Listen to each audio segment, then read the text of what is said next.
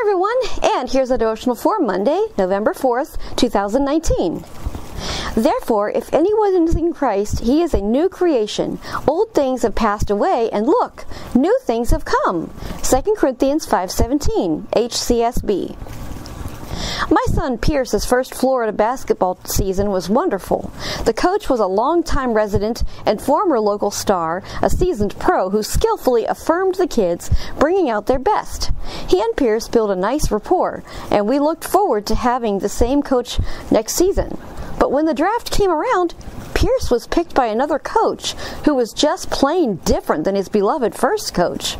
Seeing Pierce's disappointment, I tried hard to conceal my own, urging him to keep an open mind and reminding him that he'd have a lot of different coaches over time. Still, Pierce was sad and anxious about the change. As the season went on, I made a point to avoid the subject, not wanting to pick a scab. Finally, a few weeks into the season, I asked Pierce how the new coach was working out. "Oh, he is so great," he said with sincere enthusiasm. "He's just really nice and has taught me so much." He went on and on about his new coach's outstanding qualities and impact. Indeed, the team gelled and made it to the championship game, losing only by a few points to the reigning champions. As awesome as his former coach was, Pierce's new coach was an even better fit. Kids deliver so many lessons. How often have I dreaded a last season loss and dreaded the new season only to find the new season was better than ever? Can I trust that Jesus knows best with matters of great importance? Yes. Isabella Yosuico, Yosuico. Faith step. Oh, okay, I said that last one wrong. It was not Jordan Faith. It was whoever Jordan, and this is called a faith step. Okay, I'm learning. Are you facing a disappointing change to the unfamiliar and unexpected? Thank God for last season and trust God with your new season. In Christ, the new has come. I'm silently saying ouch here.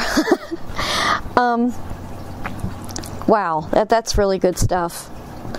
I told you guys about, last week about how God taught me what it means when he says no. And sometimes when he says no, it's because he has something better in store for us.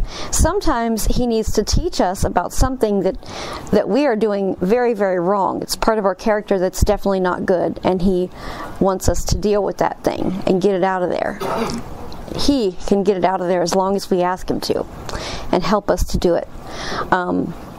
Sometimes, God brings different things into our lives, things that, we're like, oh, I didn't want that or whatever, but it ends up being way better than what we thought we wanted. Praise God. Isn't that awesome? Lord, help us to trust you when that happens.